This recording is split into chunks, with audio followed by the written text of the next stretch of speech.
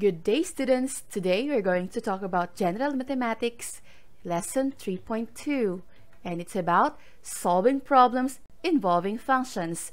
This is Teacher EJ together with Dr. Einstein.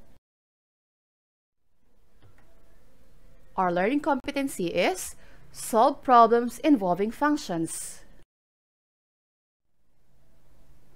Let's have example 1.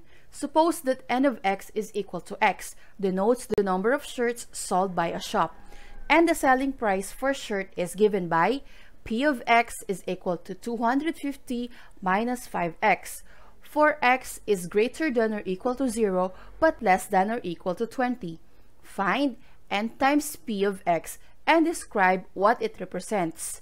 So the price of the shirt is given by the function p of x is equal to 250 minus 5x, provided that the number of shirt will be equal to greater than or equal to 0 but less than or equal to 20, meaning it will be p of x is equal to 250 minus 5x if the number of shirts will be in between 0 and 20. Let's identify the given for you to understand the problem. Let n of x is equal to x be the number of shirts sold by a shop, meaning the function n of x is equal to x is the unit price of every shirt in a shop. And p of x is equal to 250 minus 5x is the selling price of shirts for x is greater than or equal to 0 but less than or equal to 20, meaning if a customer buys between 0 to 20 shirts, the price will be p of x is equal to 250 minus 5x. Solution. Let n of x is equal to x and p of x is equal to 250 minus 5x. n times p of x is equal to the function n of x multiplied by the function p of x is equal to n of x is x times p of x is 250 minus 5x. All you have to do is to multiply x to 250 minus 5x. Therefore, n times p of x is equal to x times 250 is 250x minus x times negative 5x is 5x squared. And that is our final answer. For x is greater than or equal to 0 but less than or equal to 20. Since this function is product of the quantity sold and the selling price, then n times p of x represents the revenue earned by the company. Example 2. A spherical balloon is being inflated.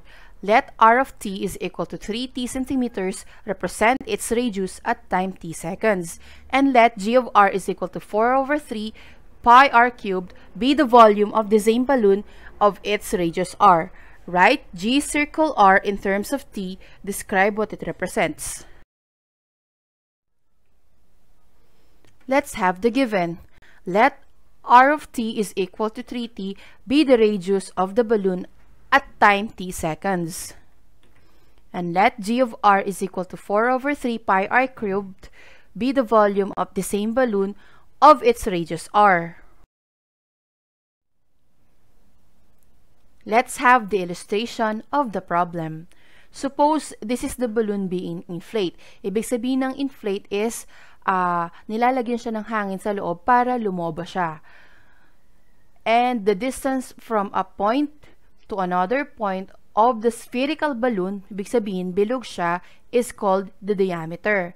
And we all know from the definition of a circle, half of the diameter is called the radius.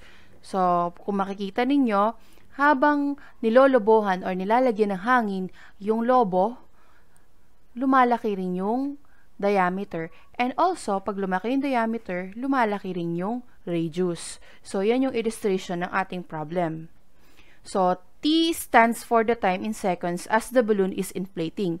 Ibig sabihin, habang nilalagyan ng hangin yung lobo, habang nag-i-inflate siya palaki, yung t, yun yung time sa segundo in seconds habang lumalaki yung lobo.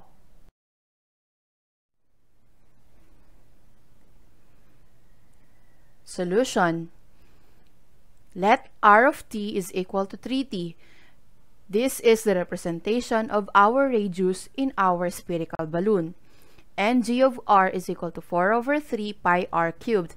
This is the representation of the volume inside the inflated balloon. So, looks familiar, right? So, yung g of r is equal to 4 over 3 pi r cubed can also be associated with the formula in finding the volume of a sphere. So, g circle r is equal to g of r of t. Ibig sabihin, ipapaloob natin si r of t sa function na g of r. So, in place of r, papalitan natin na 3t. So, equals, that is our g of r, 4 over 3 pi, and r is replaced as 3t. So, we cubed it. Equals, so as cubing the 3t, we have 4 over 3 pi.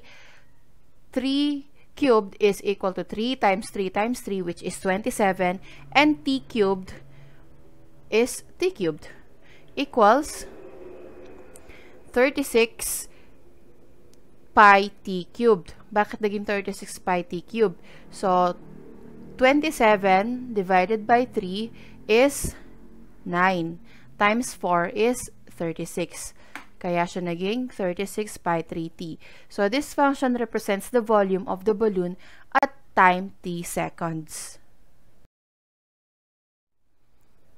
Kung may natutuhan at nagustuhan tong video na to, please leave a comment below and hit the like button. Thank you very much for listening.